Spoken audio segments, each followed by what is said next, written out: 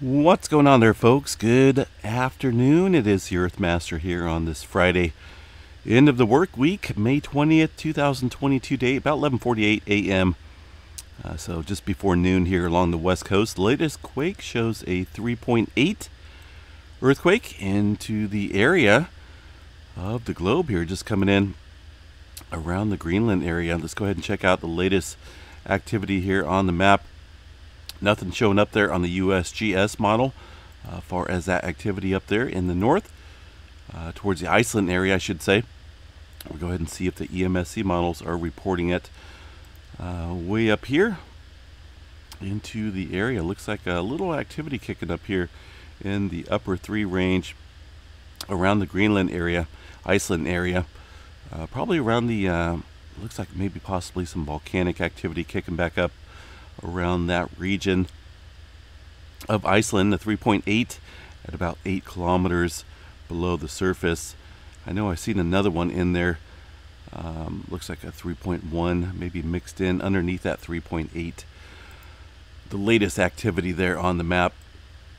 As far as the USGS map goes, looks like a 2.5 coming in here onto the Garlock fault structure just south of the Ridgecrest region.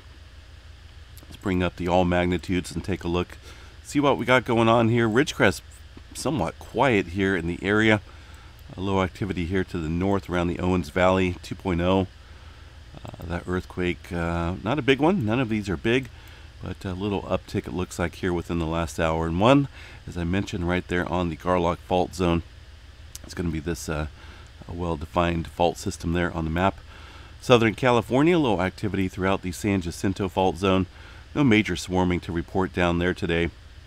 Eastern part of the Sierra Nevada showing a little bit of spotty activity throughout the Long Valley area and up towards the Lake Tahoe region. We did see a little activity up here south of Eureka with a little bit of movement, a couple 2s and even a 3.3 earlier this morning, it looks like, striking around the Ferndale area just south of Fortuna.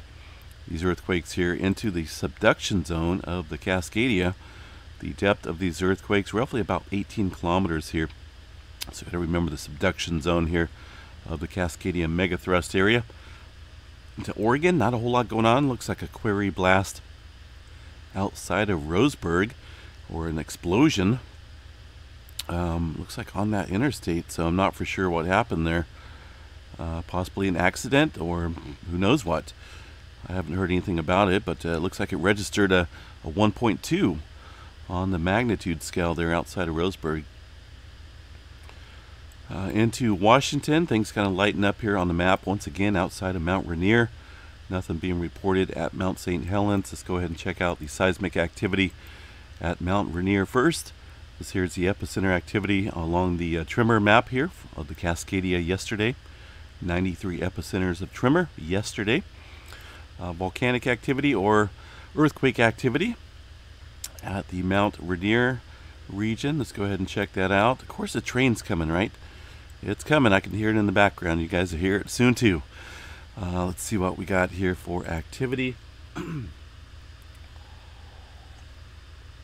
the Mount Rainier region, let's see.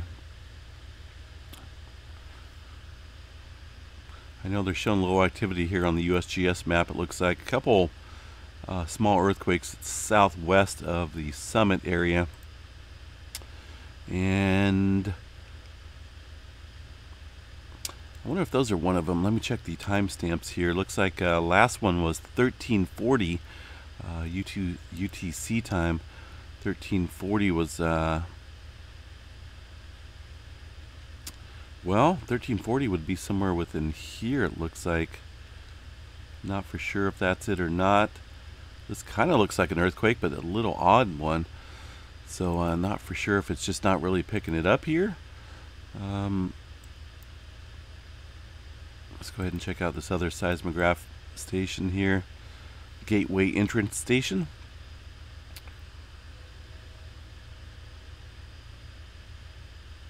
See if it's picking it up. Whoa, 1340. So I don't even see that here on the map. Some of this activity, I'm not 100% certain what it is, but it's kind of odd. You guys see how they are equally spaced out. Got a spike here and a little period of noise and then spike. Not for sure what that is. I don't believe that's earthquake related. Looks a little odd to be completely spaced out like that, and they got these odd signatures. So this seismograph, a lot of outside interference, but let's go ahead and check out the Mount St. Helens region. These guys not shown any reports since about the 13th of May. Looking at 7 days now of no activity, but we've been checking these every update every day, and it looks like obviously make sure we got today's date right, 5/20. That's definitely an earthquake there. Looks like earlier this morning, and then of course yesterday we had a couple more mixed in there prior to the large 6.9 earthquake that struck out there south of New Zealand yesterday. So definitely some earthquake activity. Not for sure the reasoning behind the lack of reporting, but it is what it is. See nothing showing up here on the map for Mount St. Helens either. And if you look at again the last 7 days, let's go ahead and check here. Last 7 days of all magnitudes, still nothing being reported. I thought sometimes they do show or pop in the older activity, a couple days late, but here just not even showing it completely. Reporting completely stopped reporting the activity there at Mount St. Helens. All right, let's see what else we got into the region of Idaho. Not a whole lot going on through the Idaho region today. Look at Yellowstone. Got a little activity up here into the area of Yellowstone National Park. Let's go ahead and check out the seismograph stations here. See what we got being reported. Well, there's not a whole lot showing up here on the map. Looks like, looks like a little bit of activity here. This was yesterday, though, 5/19. Let's see what we got going on here. 5/20. Looks like the data has been cut off here because the UTC time right now is currently 5/20 at 18:55. This only goes, oh yeah, there we go. UTC time right here, 18:30. Some reason I keep looking over here. This is the localized time. Got to remember to look over here for UTC time, mountain time here. So they're up to date. Just not seeing a whole lot of activity though. Maybe one around Mary Lake there, but other than that, not a whole lot going on there in Yellowstone, folks. Go ahead and bounce out of that region of quietness. Oklahoma and Texas still seeing a little scattered activity over the last 24, and New Madrid zone pretty quiet. Looks like a little activity overnight in the Virginia region. Looks like a 1.8 at about 4.7 kilometers below the surface. Not for sure what we have out there in the dense vegetation. Not for sure. Not a whole lot. Just one little lonesome earthquake out there. Let's see. Puerto Rico definitely lighting up here. Looks like today with some earthquakes, although still not a significant number. About 10 earthquakes. Latest one shows a 1.9. Not a big deal recently in that area. We have seen a little uptick here along the Middle America Trench and the South America region. We did see an almost 6-pointer there along the Peru-Chile Trench, 5.8 in the Chile region, and a little activity prior to that up north along the Peru-Chile Trench, once again off the coast of Peru, 4.7. There's the Middle America Trench area here off the coast of El Salvador, Costa Rica region as well. A couple 4s, magic number up and down the board there. Still a little bit sick, folks. I'm not for sure what's going on. It kind of comes and goes. Let's see, what do we got here along the Kermadec Trench? We did see a 5.0. Still looking for something bigger here, folks. It's kind of teasing here.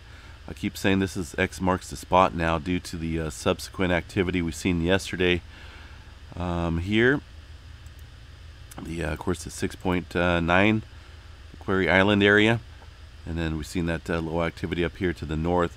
Still expecting, though, like I mentioned, in this area some possible movement. It's kind of in that zone of uncertainty. Fiji pretty quiet today. Philippines got an earthquake or so on each side, 4.6 and a 4.4. Up here along the Mariana Trench, things kind of tapering off. Kuro-Kamchatka Trench got a 4.8 overnight. Aside from that, kind of a little bit larger quake over here around the Morocco region. That one striking just offshore into the sea. 5.5 at looks like about 10 kilometers or so into the region. This was looks like it was felt into the pager yellow category. See if we can pull up a little information on it. It is historically active out there in this area of the region, just offshore of Morocco. Like I mentioned, looks like they can get some 5s and 6s out there in the region of that area, possibly even between 6.0 and 7.0 here to the south. So not unusual, just haven't seen a whole lot of activity here in this region. Let's see what else we got here. Not a whole lot going on here, folks. Let's check out Earthquakes Canada map. For a Friday, it's a little quiet. Then again, maybe I shouldn't say that word because things could be popping off here anytime. Not a whole lot going on through Canada either. Solar weather activity could be the culprit of some excitement here soon. We do have a pretty large sunspot facing us. I'm not for sure what's going on with the data here on the Solar Ham site, but it is showing up here on the Space Weather Prediction Center. Looks like we had an M flare kick up earlier, late last night I should say. Looks like not a big one, but things are starting to crackle a little bit with these sunspots that are now facing the Earth side. 3014, pretty big one. Got some further development here around the bend, but I think right now this massive sunspot 3017, 3014 are the ones to kind of watch here today, and as they are facing Earth currently. These guys did drop the flare threat here to a 5% chance. I'm guessing due to the lack of intermixing here of the fields. I still think there's possibility though of seeing a pretty good size M flare from those sunspots. M flare 40% chance, 99% chance for a C flare. Looks like there's a little bit of activity kicking up here on the D layer map. That is probably from this latest little C flare coming in. Kind of see it right there kicking up. Nothing significant though. Alright guys, we're going to bounce out of here. Hope everyone enjoys their Friday. We'll be back a little bit later tonight. I think we may do a question and answer show a little bit later tonight around 7 p.m. Depending on the schedule here. If not, we'll do it tomorrow night with Missy Mimi's and myself. Till then, folks, enjoy the afternoon and the evening, and we'll see you guys a little bit later tonight for the Friday night update. And looks like the seismograph stations there are back online. They are intermittently fading in and out, but they're working. So I will keep an eye on those, and it may have to reset it here and see if I can't get it working properly. But for now, at least they're working. So, all right, guys, I'm going to bounce out of here, see if I can get some cold medicine, and we'll chat to you a little bit later. Peace out.